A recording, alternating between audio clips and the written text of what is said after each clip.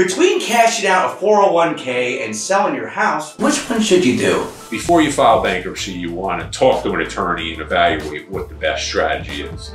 401k or any retirement plan, you want to keep totally intact. You don't want to cash out. You don't want to touch it, because in a bankruptcy, it's exempt. It can't be touched. Once you cash it out, it's now cash. It's not exempt anymore, or depending on how much it is, it may not be exempt. You don't want that to happen. So keep the 401k, don't touch it. The house, it would depend on the value and what the mortgage is, but you could save a house in a bankruptcy depending on the equity, the amount of the mortgage versus the value of the house.